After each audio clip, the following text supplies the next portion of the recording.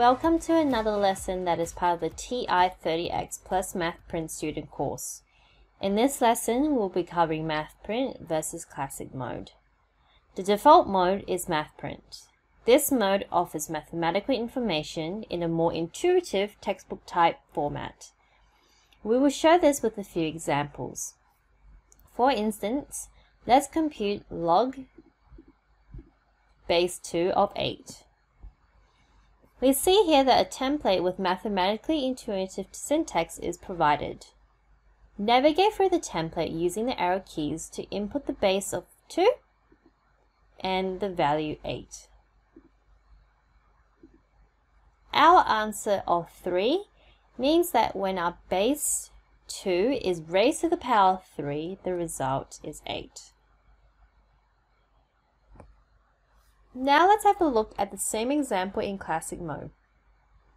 Press Mode, navigate to the bottom, select Classic, and go back to the home screen.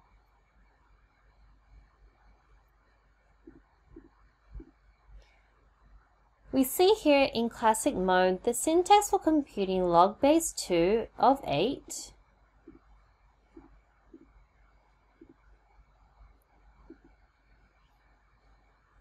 needs knowledge about the syntax. The syntax is not complicated and it can be found in the manual, but of course that's not necessary if you have the calculator set to MathPrint. Now try cosine 15 in Classic mode. We see here that the fractional answer is written in one line. Now let's compare the output when the calculator is in MathPrint mode.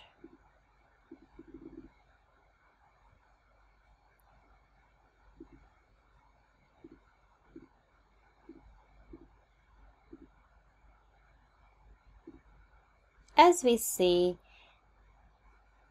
this answer we saw before is now much easier to read. A final example is the summation of x squared from x equals to 2 to x equals to 5. Press Math to select Sum. Once again, we are presented with a mathematically intuitive template, allowing easy inputs, so from x equals to 2 to x equals to 5, and we're doing the sum of x squared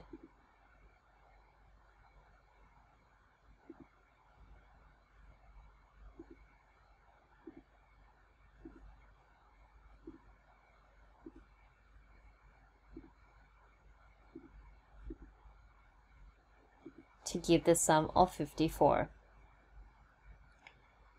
Compare this now to Classic mode.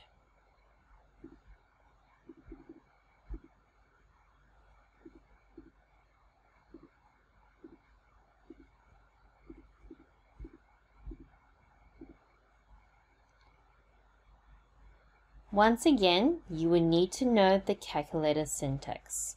For our same summation of x squared from x equals to 2 to x equals to 5, you will need to enter as so.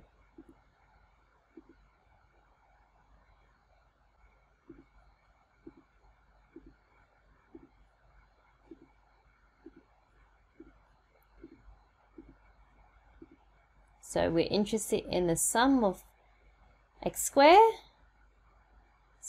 from x equals to 2 to x equals to 5. And we get the same result of 54, of course. As you can see, the MathPrint mode provides a more intuitive means of performing and receiving calculations. Very handy. That's it for this lesson. Thank you.